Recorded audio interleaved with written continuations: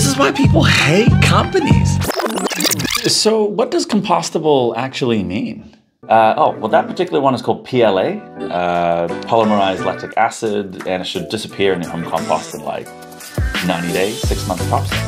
And do they? Not really. They need to reach at least 70 degrees Celsius and have really high microbial content, oxygen, and quite a bit of moisture for at least 90 days. So it's not natural?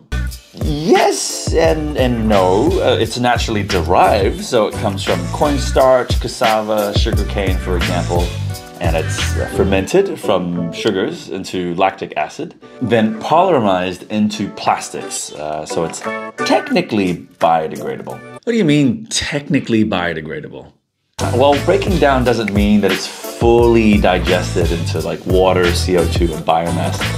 In many cases, it fragments into smaller pieces, microplastics, especially if the composting conditions aren't perfectly maintained. So it ends up staying in our compost. So isn't this greenwashing? Yeah, it is. But there's so much noise about other things, politics, a lot of lobbying, so it doesn't get picked up. This is why people hate companies.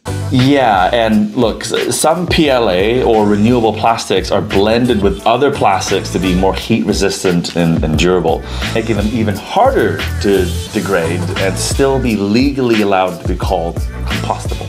So isn't there anything that we can do? Well, you can bring your own. Honestly, you should probably read up on it, tell your friends about this so there's a bit more momentum. But I'd say that the best thing you could do is probably send a letter to your local MP or something, because at the moment governments don't find this as an important enough topic. So companies aren't obligated to tell you, and at the same time they argue that it's commercially sensitive information, so they don't have to share what their packaging is actually made of. Yeah, and look, I haven't even told you about the impact on wildlife or your health, which is why you need to read up on this. This was supposed to be a funny video. Yeah, it's not. So what am I supposed to do with all this?